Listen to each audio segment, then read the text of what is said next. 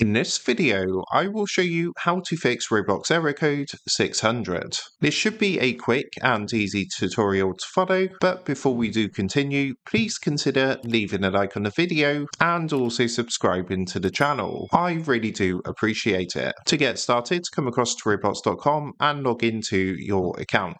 Now, the first thing you're going to want to do is if you come up to the top right hand corner, you're going to want to click onto these three dots to bring up this menu, and then what you want to do is come down and click onto settings. Once you're in your settings, come up to the search box at the top, and in here go ahead and type security and then press enter. And what you want to do is scroll down to the privacy and security section, just a bit down the page once you search for this, and then click onto security. Now once you've done that, what you want to do is scroll down a bit on this page to the advanced section, and in advanced what you want to make sure is that where it says use secure DNS, that this is turned on. Then underneath you're going to see an option to select DNS provider. By default it's going to be set to OS, but what you want to do is change this to Google Public DNS.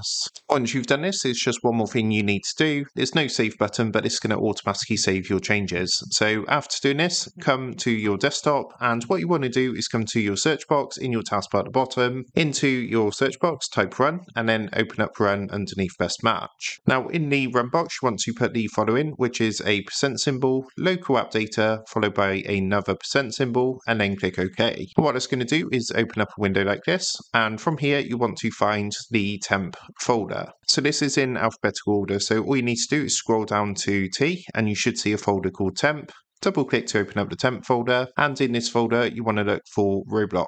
So again, it's in alphabetical order. Just scroll down a bit, and when you get to R you should see a folder called Roblox. Now all you need to do is actually delete this folder, so just delete it just like so, send it to your recycle bin, close this down and empty your recycle bin. Now don't worry, because this Roblox folder does not contain any sort of saved data or anything. It's literally just temporary internet files and cache files, so it's absolutely fine to delete. But once you've done that, you should now be able to play Roblox. You should not get the error code 600 come up, and that is how to fix the Roblox error code 600.